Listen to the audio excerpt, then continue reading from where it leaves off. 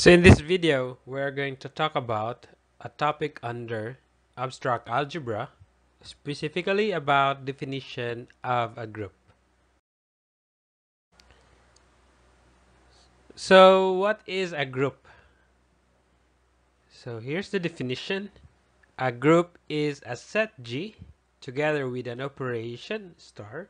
So star can be either plus or times or other operations which are not the usual operations like plus and times, such that it satisfies the following properties. First, closure, meaning if there is numbers or whatever element it is, element of set G, then A star B is an element of G. Meaning if you're going to add two integers, the result will be also an integer. If you're going to times two integers, the result will also be an integer. So another property is identity property. So meaning if there is um, element E, which is an element of the set G, such that A star E equals E star A is equal to A, meaning there is an identity element present, denoted as E, where if you apply the binary operation, whether it's plus or times, so it will result to its own. Like in plus, we use 0, so any number plus 0 is just itself. Or in operation times, we have identity element 1, because if we multiply uh, any number by 1, then the result is itself. So that's identity property. And another property is inverse. So a group must satisfy also inverse property. So meaning for all element A, which is element of set G, there is an inverse of that element, which is also an element of the set G, such that if you apply binary operation of A and its inverse, the result will be the identity element. So for example, if we have for example 5 and then plus negative 5, which is its inverse, then equals 0, so that's inverse. And then another property is associative property. So for all A, B, C and element of G, the A star quantity B star C is equal to quantity of A star B star C. So meaning if you are going to regroup the group of elements with its binary operation, so if you're going to apply first the B star C and compared to applying doing first A star B, they will result to the same answer. So meaning whatever kind of grouping that you are going to do, it's going to be the same result. Now, having all these four properties, then that set is considered a group. If again they all have these four properties. Now, if the group is also a commutative, meaning for all AB element of G, A star B is equal to B star A. So meaning no problem if you're going to interchange that. So it satisfies the commutative property. We call that group an abelian group. But it doesn't mean that group has to be commutative. Only closure, identity, inverse, and associative. That is enough to say that a set is a group. But if it's at the same time satisfies commutative property, then we call it an abelian group. If not, then we call it non-commutative group or non-abelian group. So let's take, for example, we want to know if the z, or the set of integers under addition, is a group. So let us check if it satisfies closure property. So if you're going to add two integers, let's say -1 and +5, it will result to 4, which is also an integer. So any number, any integer, if you add to another integer, it will result to an integer. Okay, so you should not get only one example, but you have to think all the possible pairs, and you have to make sure that all of those will result to an integer. So which is actually true. Now for identity property. So actually there is an identity element for integers, which is 0.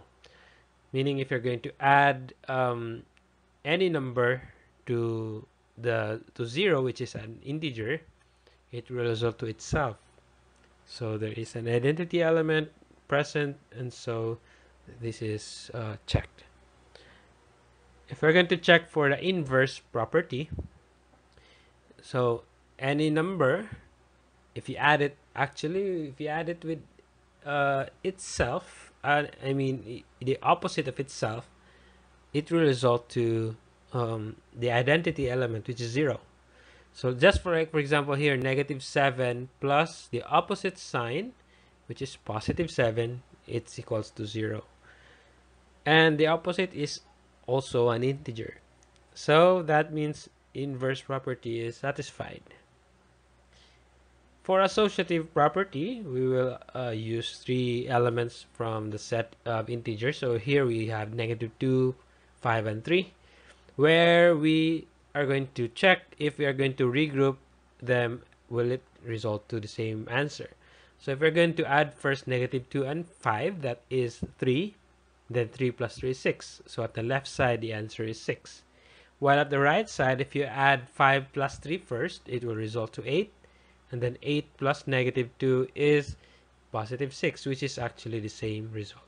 So that means it also satisfies associative property.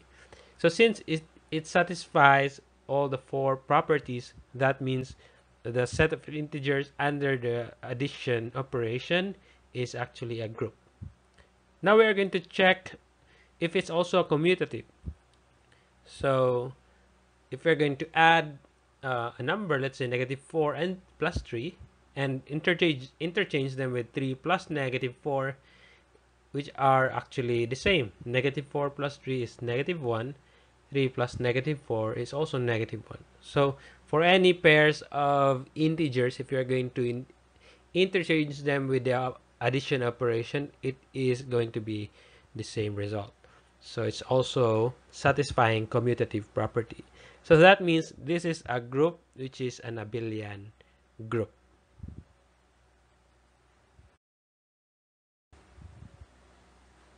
Now let's have another example. So is a set of integers under multiplication operation a group? Let us try to check. So let us check closure property. We have -1 times 5, which are both integers. It results to a -5, which is also an integer. So any integer, if you multiply it with another integer, the result is also an integer. So this is checked. For identity property, if you're going to multiply any integer by 1, which is also an integer, is equal to itself. So there's an identity element for this, which is actually 1. So this is satisfying identity property. For inverse, now if you're going to see that any number multiplied by something should be equal to the identity element. Now you might think that -3 will be multiplied by -1/3. Okay, so that's how it makes it equals 1. But the problem is -1/3 is not an integer. It's a fraction. It's part of rational numbers. It's not an integer. And so this is not satisfying the inverse property. So any property that is not satisfied, even 1, will be considered not a group. Now let's have another example. So for example, for a set of real numbers under multiplication, is it a group? So this time it is set of real numbers that includes integers, rational numbers, irrational numbers, whole numbers, and so on. So these are set of real numbers. So for closure property, if you're going to multiply two real numbers, so we have a whole number 8 and multiplied by a fraction, which is also a real number, the result is a fraction, meaning the result is also a real number. So real number times any real number, the result is also a real number. So it satisfies closure property. Now for identity property, if you're going to multiply any real number, let's say a decimal, which is also a real number, 2.5 times the identity element, which is 1, and also a real number, is equal to 2.5. So there is an existence of identity element, and that means it is satisfied. Now for inverse, okay, so we might think that this will work now for inverse, unlike for set of integers where negative 3 times negative 1/3 will not work because negative 1/3 is not an integer. But negative 1/3 is also a real number. So both are real numbers. So will this satisfy now? Like 5 times 1/5, that is equals 1. 3 times 1/3 equals 1. 2 times 1/2 equals 1, and so on. So can we say now that it satisfies the inverse of inverse property of this set of integers under the multiplication operation? Now look at this.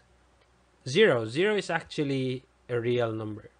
So 0 times what to get 1? So actually you don't have anything to multiply to 0 to get 1, or the identity element. So you cannot have 0 times 1 over 0 because that is undefined, and that is actually not a real number.